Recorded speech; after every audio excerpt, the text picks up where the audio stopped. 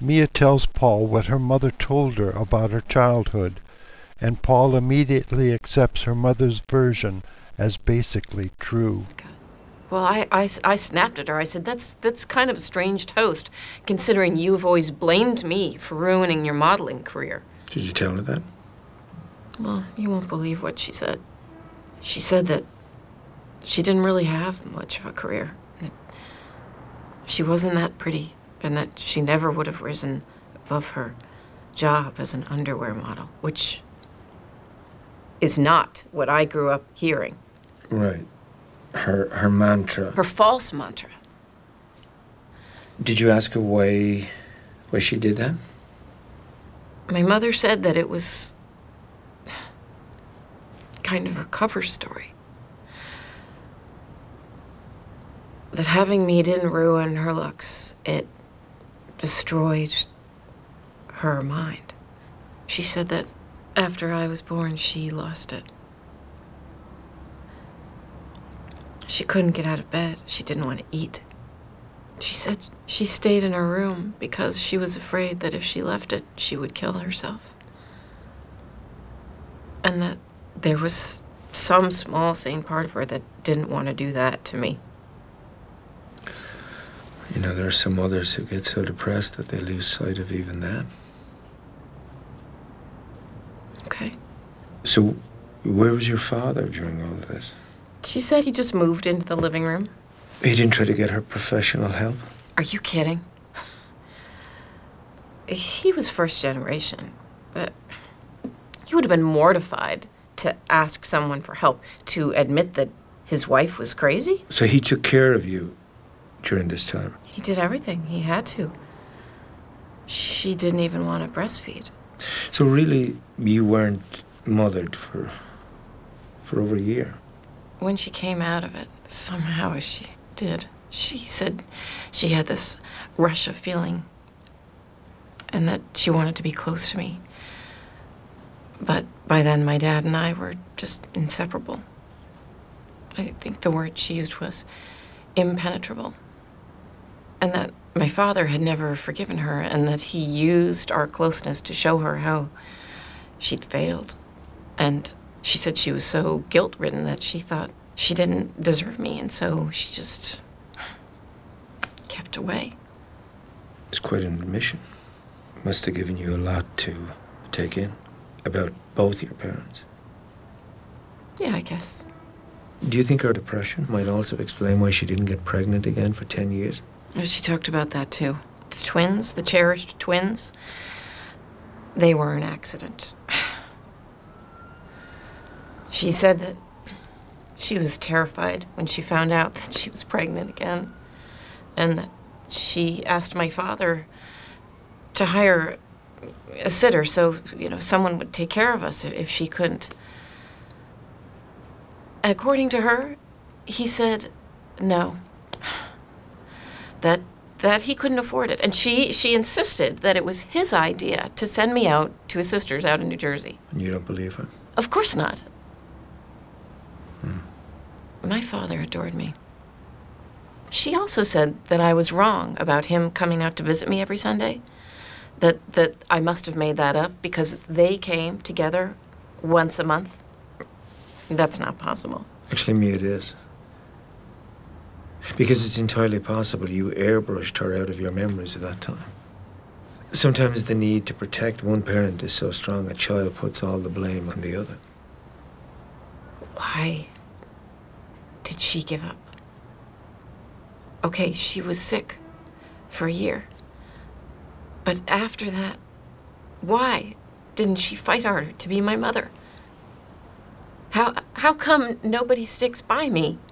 But she did say that she tried, but that there was something impenetrable about your father's bond with you. Why are you taking her side? I'm not trying to take her side. All I'm suggesting is that it may not be as black and white as you remember it. It's black and black. She manipulated me one way for my entire life, and now she wants to manipulate me the other way to get rid of her guilt? That might be true. But it's also possible, perhaps in her own clumsy way, that your mother was trying to reach out. She saw that you were in a crisis, in some way like her own crisis. You were in pajamas, you were depressed. It was related to a pregnancy, and she recognized it right away. She was trying to help. So once again, I had a chance at intimacy, and I screwed it up? I pushed her away? Is that your point? God damn it. Just stop all the therapy and tell me what you think. Okay. Your mother tells you all these things and you get angry. What about your father? I felt bad for him. His wife gives birth, he wants to celebrate, and she's ready to jump out the window? Plus, he has a crying, hungry infant to take care of. He has to be both the mother and the father, so good for him. Has it ever occurred to you that he might have colluded in the lie that she told? Well, you just said it. She told the lie. But he never corrected it. Why do you think that is, Mia? He was helping her save face. For 43 years? Can't you accept that he was a good father? Nobody in therapy has a good dad. A good dad who shipped a 10-year-old girl off to New Jersey rather than pay for a babysitter. There had to be a way to keep you at home. I mean, families find a way of working things out. Well, she's probably lying about all that, too. She could be. But let's just take her at her word for a moment. What that means is that you have to reevaluate who your parents are and what they did. Maybe your father wasn't the ideal man that you thought, and maybe your mother was actually trying to connect with you. What's going on here? She decides to rewrite history, and you just go along with it? Well, sometimes we find it easier to hold on to the fiction. It's not fiction, Paul. I'm telling you, my mother was never there for me, and my father always was. That's your mantra, Mia. And maybe it's as false as your mother's. I mean, look at the way you defend it, how angry you get if I challenge it. I ask you to see your parents in a different light. I just ask you to do that. And you go on the attack. You accuse me of taking sides. Well, maybe I just don't like it when you blame him for everything. It's not about blame, Mia. What I'm asking you to do is more complex than that. I want you to question the way that you have thought about your parents for most of your life. Oh, is that all? I know it isn't easy, but I can tell you from personal experience,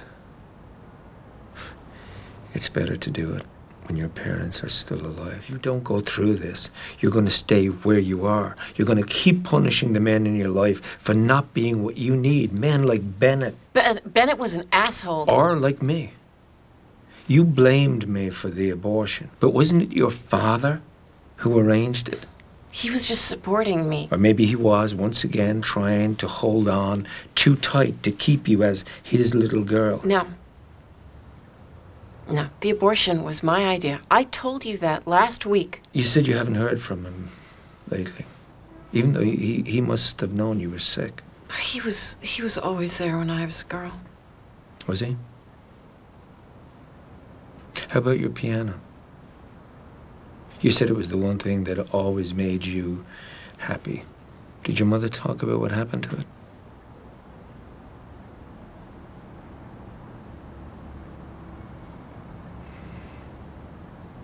She said that he sold it.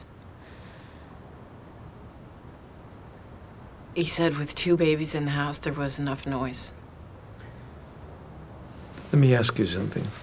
What would happen if you believed her? If you actually let yourself feel the hurt and the anger that you might have buried for this perfect dad? What is Paul's justification for attacking Mia's memory of her father so vigorously? It is because he knows that it is virtually impossible for someone to have serious trouble relating to members of the opposite sex after having an ideal childhood relationship with a parent of the opposite sex. Paul knew from the beginning of her therapy that Mia's memory must be wrong.